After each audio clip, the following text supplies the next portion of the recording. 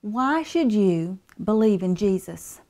And if you believe, why should you follow Him and become a disciple?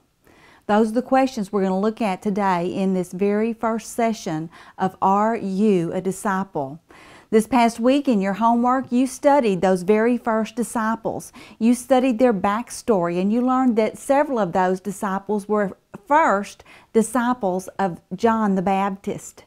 And you learned that because they followed John the Baptist, they were already looking for the Messiah. And when John pointed out Jesus to them, they believed. This is the important thing I want you to know as we begin this first week of your Are You a Disciple study. And that is this: the first step that you must take before you can become a disciple is you become a Christian. And that is what those first disciples had already done. When they met Christ, they were looking for Him. They had already made the decision to believe. So today we're going to look at the call of Christ. And we're going to look at that first call, which is the call to salvation. It's the call to believe, which is what the disciples had done already. Before they even met Jesus, they believed. John 1:12 says this, "But to all who believed in Him and accepted Him, He gave the right to become the children of God." Belief is important. You must believe in Jesus Christ in order to receive salvation. That word believe just simply means to place your faith in the work that Christ did for you, in His death, burial, and resurrection. You don't place your faith in the things that you've done, but the things that He's done. And so we see belief is essential, according to John 1:12, so that you can become a child of God. So let me ask you a question. Why should you believe? That's what we're going to look at in this first half of this video today of Are You a Disciple? And I hope it will encourage you in your faith and remind you why you believed in the first place, or that it will help you help somebody else understand why they should believe and place their faith in Jesus Christ. Why should you believe in Jesus? Well, let me give you reason number one, okay? Because Jesus is eternal. Because He is eternal. This past week you looked at John chapter 1 and you began to see the backstory of Jesus Christ, and you learned that He didn't just pre-exist creation, what we can see in this world today. He always was, and He always will be. We see that in John chapter 1, verse 1 and 2. And it says there, "In the beginning, the Word already existed. The Word was with God, and the Word was God. He existed in the beginning with God." Now, if you follow that chapter all the way down, you begin to see that that Word was identified as Jesus Himself. And so what we see there is that Jesus didn't just pre-exist before creation. Jesus existed eternally. He existed eternally with God. He always was, and He always will be. A wonderful theologian named Merrill Tenney says this about this verse. I love this quote. He says, literally, John 1:1 could and should be rendered, "When the beginning began, the Word was already there." This is tantamount to saying that the Word predates time or creation. Why should you believe in Jesus? Why should you place your faith in Him? Well, He's eternal. He always was. He always will be. He is the Alpha and the Omega. And that's the first reason you should believe in Jesus. John 1:1 and 2 gives us the second reason why we should believe in Jesus, why we should place our faith in Him.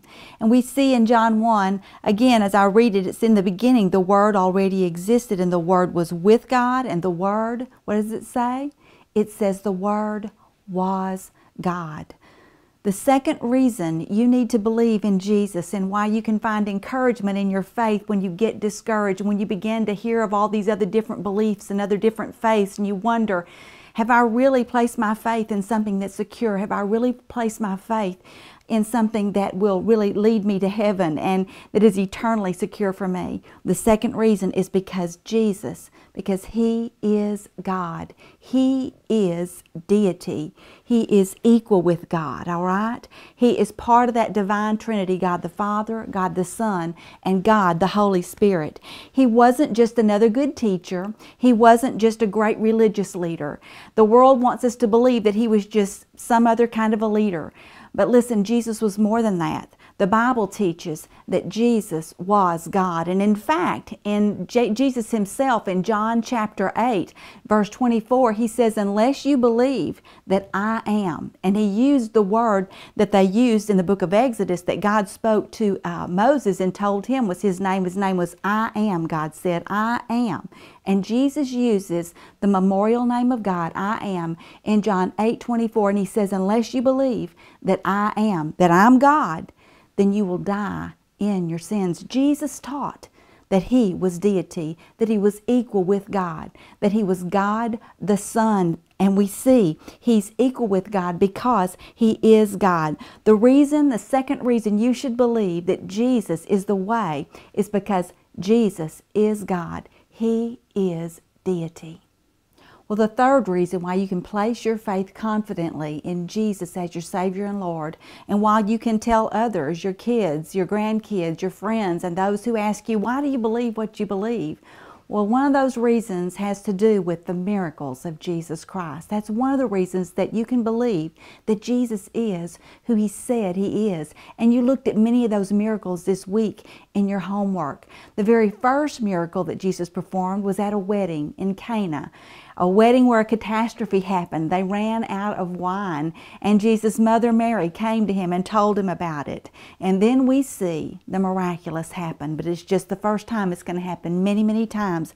But in John chapter 2, verse 7, we see that Jesus told the servants, fill the jars with water.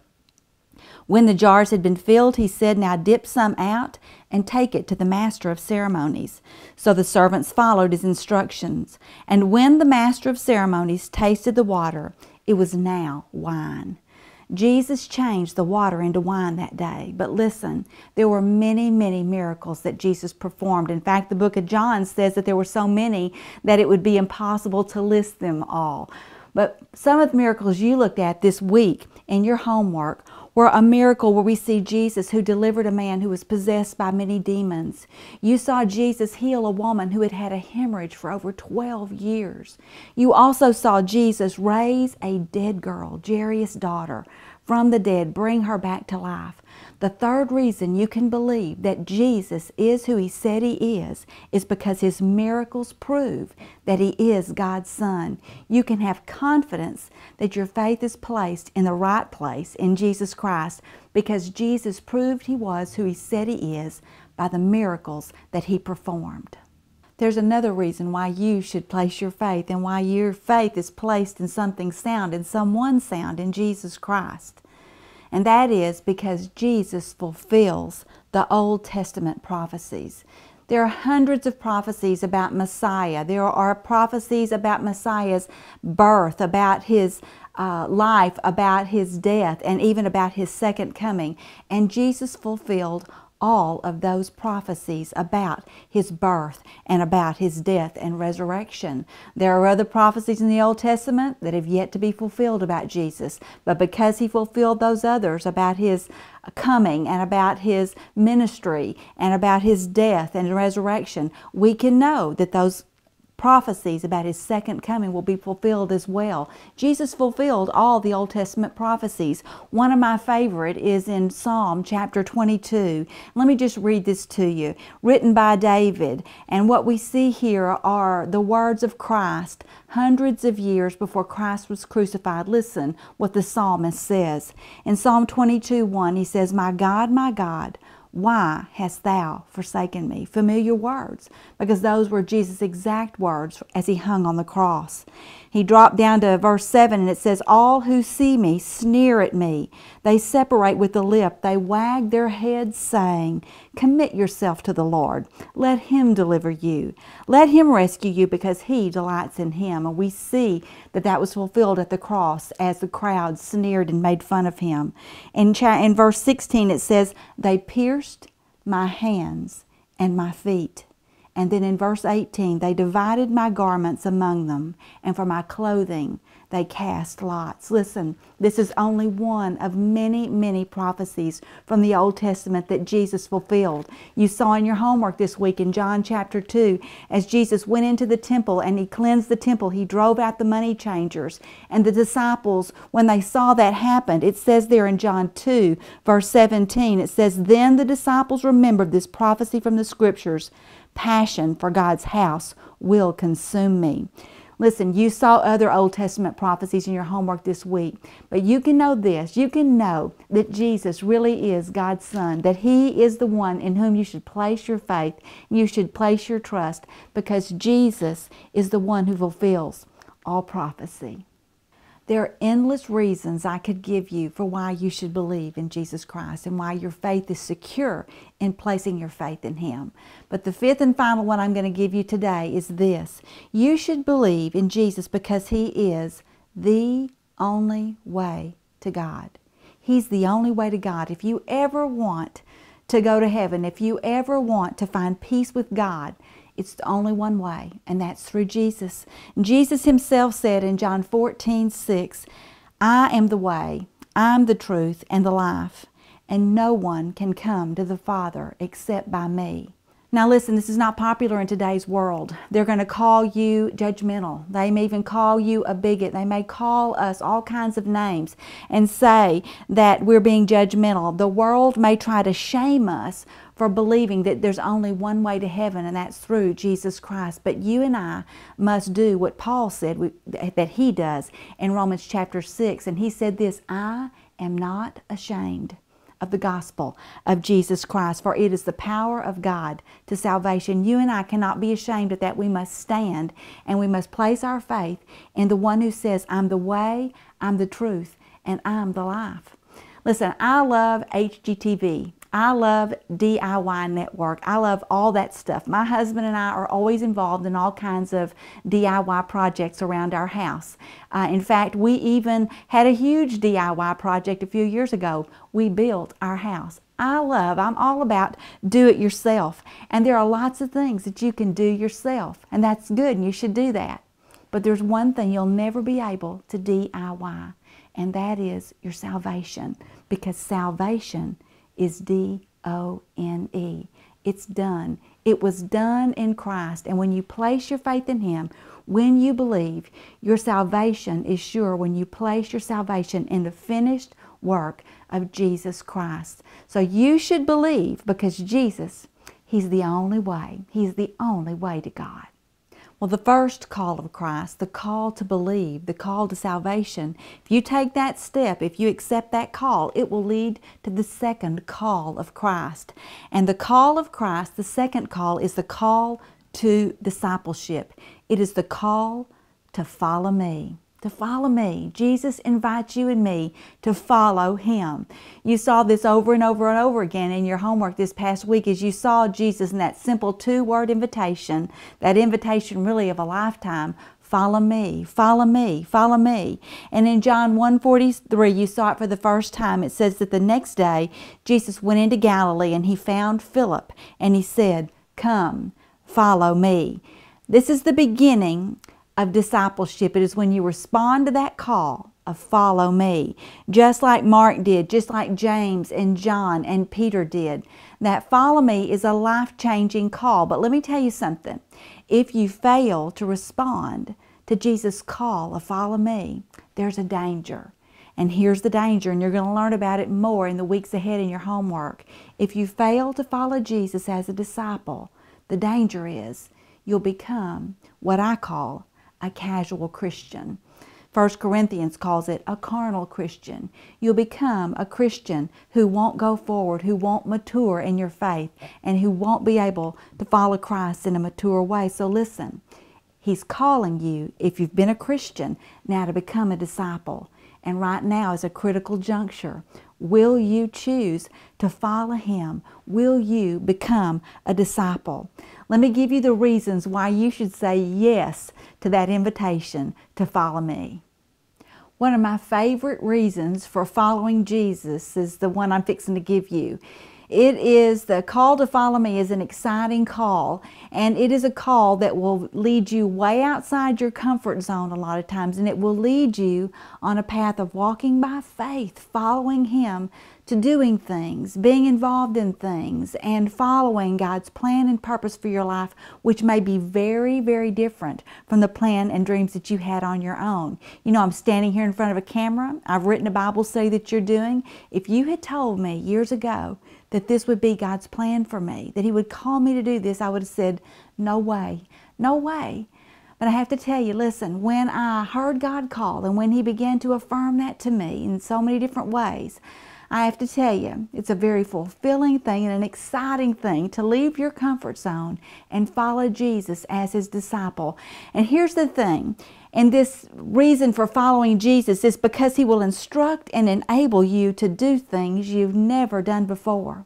He'll instruct and enable you to do things you've never done before. Now listen, He doesn't just call you to do things. He enables you when He calls you to do that thing. He gives you the ability to do what He's called you to do. You saw this week in your homework as you saw Luke chapter 5 where Jesus was preaching there on the shore of Galilee. And He was preaching basically out of Peter's boat. Peter's boat was where he was standing and the crowd was watching Him there along the seashore of Galilee. But after He finished speaking, it says there in Luke chapter 5 verse 4 that when He finished speaking, He said to Peter, "Now go out where it's deeper and let down your nets to catch some fish." But Peter said, "Master, we worked hard all last night and we didn't catch a thing. But if you say so, I'll let the nets down again." I love Peter's honest response. He's saying, you know, we don't usually fish that way. We've already fished at night. We didn't catch anything. We usually don't go out at the middle part of the day. But if you say so, Lord, I will. Now, that is exactly what Jesus does to you and me as His disciples. He calls us to do things that seem kind of just out of the way to us, things that go against the way we usually do things. But I want to tell you, it's an exciting life as a disciple to follow Him. So when you follow Jesus and when you accept that call, He's going to lead you to His divine destiny for you. And it's an exciting, exciting thing. And that's my favorite reason for following Jesus. That day on the Sea of Galilee, Peter learned the second reason why you want to follow Jesus and become His disciple. And you see this in Luke chapter 5, verse 6 and 7. It says that as they obeyed the Lord, as Peter obeyed Jesus, it says at this time when they set out, their nets were so full of fish they began to tear. And a shout for help brought their partners in the other boat. And soon both boats were filled with fish and on the verge of sinking. Can you imagine? This is going to be a fish story that Peter and his companions are going to tell for the rest of their lives. Because this is the second thing that you learn about following Jesus and why you should follow Him. Follow Him because He will enable you to see and experience things you have never seen or experienced before. Not only will He call and instruct you and enable you to do things you've never done before, but He'll let you see things and experience things you've never seen or experienced before. I have a friend at my church. Her name is Sharon. She's a few years older than I am, but when she was in her early 50s, her nest was empty. Her kids were all gone. Her husband was still working, and the Lord began to do a new work in her life, and He began to call her to leave the comfort zone where she was and to take a mission trip. It was a mission trip, I believe, to Africa with our church. She'd never done anything like that before, never even have dreamed that she would do it, but she knew Jesus was calling her, and so she took that trip. She was afraid. She was nervous. But when she got out of the boat, in a sense, when she began to set foot there in Africa and experience and see what God did through that mission trip and the lives and of the people that she was able to minister to, she came back with just a fresh awakening of what Jesus could do in her life, what He could show her, and how she could experience Him in brand new ways. At this time, my friend Sharon has been on dozens of mission trips. And if she were here today, listen, if you talk to her, she'd make you want to take one of those mission trips so that you could see and experience the things that she's seen and experienced that only Jesus can do. That's the second reason why you want to follow Jesus and be His disciple. The third reason you want to follow Jesus and become His disciple is seen in Luke chapter 5, verse 8, as this story continues with Peter. It says that when Peter realized what had happened, that great catch had occurred in his life, and that he had had all those fish and his nets were tearing, when he realized what had happened, he fell to his knees before Jesus and he said, "Oh Lord, please leave me. I am too much of a sinner to be around you." You know, Jesus had told him to set out again and to cast the nets, and Peter had reluctantly done that. You know, he didn't expect to experience or see what he really did experience and see, did he? He didn't know. And when he saw it, it broke him. It just broke him, and it just humbled him. And he fell before Jesus in repentance, and he said, "Lord, I can't even be around you. Leave me, for I'm a sinner. I'm no good to be around you." And this, listen, is a very positive thing in Peter's life. It is a turning point when he recognizes that Jesus is the one that knows better about everything, and not just about following Him, but about fishing and everything else. And so Peter is humbled here. And what we see is Peter's brokenness in this moment. In James chapter 4, verse 6, the Bible says that God opposes the proud, but He gives grace to the humble. You need to follow Jesus because He will keep you humble and keenly aware of your own sin. And that is a very positive thing, because God opposes the proud and He gives grace to the humble. The fourth reason why you need to follow Jesus just continues in this story of Luke chapter 5. Look at verse 10. It says that Jesus said to Peter, "Don't be afraid." This is Jesus' response to Peter. "From now on, you're going to be fishing for people." We mess up. We don't believe. We fall face down and we're broken when Jesus shows us what He can do even in spite of us, when we know we weren't even prepared to experience or see what He's shown us. And in that broken moment, Jesus doesn't look at us and say, "Well, can't use you anymore." No, what He does is He reaches out to us in love and forgiveness, and He continues to call us to follow Him. When you fall and when you fail, and when I fall and fail, when I'm broken and I repent, Jesus calls me, "Come on, get up and follow me. Follow me as my disciple." When you recognize and confess your sin as Peter did, you will receive the love and forgiveness of Christ. And that's the fourth reason why you should want to follow Jesus, because He will love and forgive you unconditionally. He'll love and forgive you unconditionally. He'll give you a hope and a future, and He'll call you, "Come, follow me." Those are the third and fourth reasons why you should follow Jesus. Well, finally, why else should you follow Jesus? Well, what we see in Luke chapter 5:10 is that Jesus speaks to Peter and his companions there in that verse, and He says this, "Don't be afraid of what's happening here, guys." He says, "From now on, you're going to be fishing for people." What He is telling them is this: I don't see you as just fishermen. I have a greater plan for you, and your life is going to be, from this point on, all about fishing for men, reaching others with me, and even without me, as they went forward as the first apostles. What we see there in following Jesus, the reason you ought to follow Jesus is because He has an eternal plan and purpose for your life. He doesn't just have a plan for the here and now. Jesus has an eternal plan for your life. He wants your life to count for all time and eternity. You know, that is something that sometimes we don't really even think about. We just are thinking about the here and now. When I pursue my own plans and do my own thing, most of the time that's not going to count for all time and eternity. But when I follow Jesus, even in the ordinary things that He leads me to do, my life can have an eternal impact. You want to follow Jesus because He has an eternal plan and purpose for your life.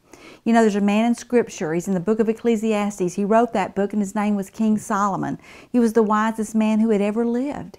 He was a man who loved projects, and in Ecclesiastes chapter 1, he lists all of his accomplishments and all the big things that he did. And yet, in Ecclesiastes chapter 1, as he talks about that list of accomplishments, you know what he says about them? He says, they're meaningless, they're vain, They leave me feeling empty. You know, when I follow my dreams and pursue my plans, that's often how I feel, don't you? But listen, when we follow God's plan for our life, when I follow Jesus, there is contentment, there is purpose. Girls, listen, the reason you want to follow Jesus is because He has a great big plan for your life. And not only a plan for your life, but an eternal plan and purpose for your life. So, how can you find and pursue God's great plan for your life? Well, it begins by accepting the first call of Christ, to believe. It begins at salvation. But if you've already settled that, listen, what you have to do next is you have to do what those first disciples did. Let's look what they did at Luke chapter 5, verse 11. It says there that as soon as they landed that boat that day, they left everything and they followed Jesus Christ. They left everything behind and they put their eyes on Christ and they accepted that invitation to follow Him. And that is where many of you are. You're at a crossroads. He's calling you to follow Him. There's only one question that needs to be asked. And the remaining question is this: will you? Will you follow Jesus and become His disciple? Let's pray. Well, Jesus, I do just pray today that many will hear today your call, not only to believe, that's the beginning, but Father, I pray that those who believe would also hear the call to discipleship, the call to follow me. Lord, I pray that they would respond just as Peter, James, John, and the others did that day on the Sea of Galilee. That, Lord, these women would be willing to leave everything and follow you and become your disciples. And it's in Jesus' name I pray. Amen.